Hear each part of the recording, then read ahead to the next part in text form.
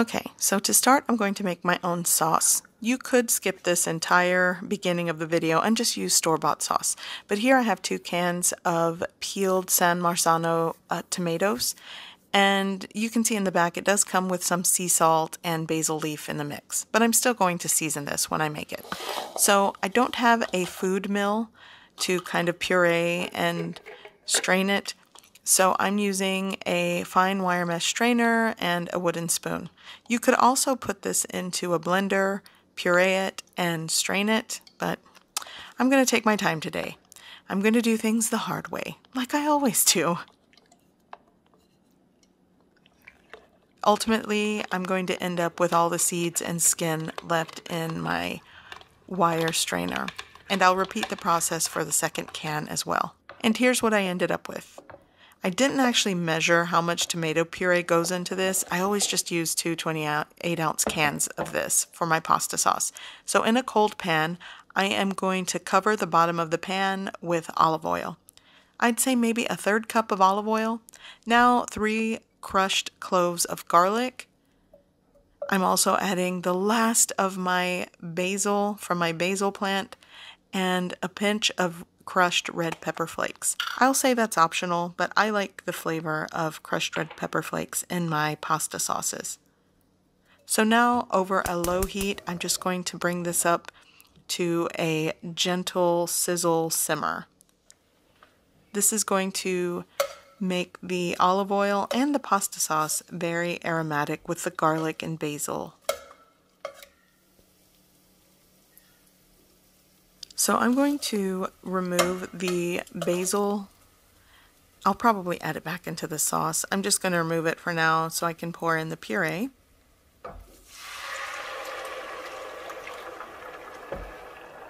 So once this is all in my pan, I'm going to give it a mix. I'm also going to be adding salt and pepper to taste.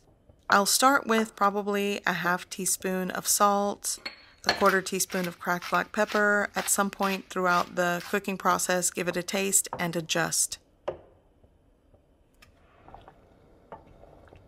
So I want to show you I added the basil back into my sauce, and over a medium-low simmer here, or a heat, I'm going to let this reduce and simmer for about 1 hour, 45 minutes to an hour. And you will want to mix throughout the cooking process. You can offset a lid. I'm using a splatter screen because this will start to pop and splatter. Things could get messy. So halfway through, it's been about 30 minutes. I'm going to give the sauce a taste and adjust the seasoning.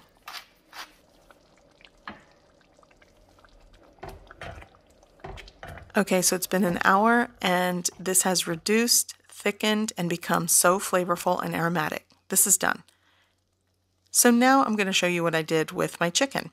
I have 3 chicken breasts. This is around 1.5 pounds, and I am going to butterfly it and pound it out thin. Now you could purchase chicken cutlets from your grocery store, which are a lot thinner. This, what I'm doing today, is probably 1/4 inch thick, 1/4 inch to 1/3 inch thick, so it's not super thin. And because I'm not pounding it out ultra thin, the cook time is going to vary. So if you're working with a thinner piece of chicken, it's going to fry and cook a lot quicker. So I'm going to gently pound it out with my rolling pin and repeat the process for my other 2 pieces of chicken breast. So here I have my cutlets, and these are ready to be breaded and dredged. Okay, so here in my pie plate, I've added a 1/2 cup of all-purpose flour, a 1/2 teaspoon of salt, and a 1/2 teaspoon of cracked black pepper. I'm going to give that a mix. I'm also going to be using 2 large eggs. I'm just going to beat these, and to thin it out just a bit, I like to add 2 to 3 tablespoons of cold water into the mix. Now for my breadcrumbs, I'm using plain breadcrumbs that I already added a 1/4 cup of pre-grated Parmesan cheese. Now time to bread my chicken cutlets. Into the flour dredge, I'm just going to flour each side, and you'll want to shake off the excess. Now into my egg wash, both sides, and now into my breadcrumbs. And you'll want to repeat the process for all of your chicken. I'm going to place this on a baking sheet, and once I've breaded all of my chicken, I'm going to let it hang out for about 10 to 15 minutes to remove the chill and allow the breading to adhere better before you fry it. So it's been about 10 to 15 minutes and I preheated my oil. This is going to be a shallow fry. I've used grapeseed oil for this, and I'm going to fry each piece for less than 5 minutes. These are thin chicken cutlets. Now they're not the thinnest, so again, the cook time will vary. If you're working with thin pieces of chicken, it's less than a minute on each side. But I'm going to cook this until it's cooked through and the exterior is golden brown. Probably around 1.5 minutes to 2 minutes on each side.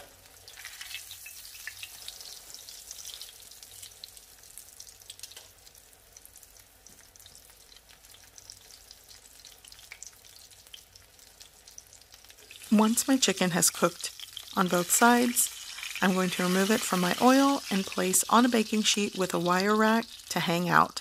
And I'm just going to continue cooking my other 2 pieces of chicken. So I'll be using around 4 ounces of low moisture mozzarella, 4 ounces of fresh mozzarella, and around 1.5 to 2 ounces of freshly grated Parmesan cheese. You could use all fresh mozzarella for this. I just had a combination. So here in a baking dish, I'm going to ladle in a couple of scoops of my sauce and just spread it around. Now I'm going to sprinkle on some of my freshly grated Parmesan cheese. Next, I'm going to add my chicken cutlets. I'm only adding 2 because that's all that'll fit in this dish. Now some more of my sauce on each piece. And now I'm going to add my cheeses on top. Here I have the Parmesan and then the low moisture and fresh mixed. And I'm going to broil this for 1.5 minutes or until the cheese is melted and bubbly. And once it's done, you can serve this right on top of your favorite pasta or with a side salad like I'm going to do. But this is how I make chicken Parmesan. Garnish with parsley. I had some basil leaves, and it's so good. So I hope you give this recipe a try. I hope you like it, and thanks for watching.